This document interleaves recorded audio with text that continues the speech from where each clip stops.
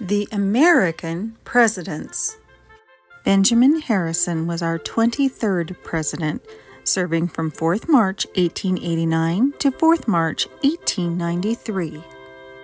His grandfather, William Henry Harrison, was our 9th president. He was the first president to have electricity in the White House.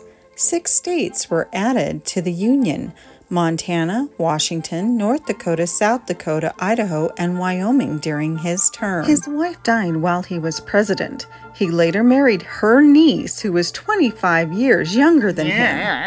Actor Vincent Price was his 9th cousin 3 times removed. Benjamin's pets included a goat named Old Whiskers, a dog named Dash, who had a fancy doghouse built just for her next to the White House. His last words were, "Are the doctors here?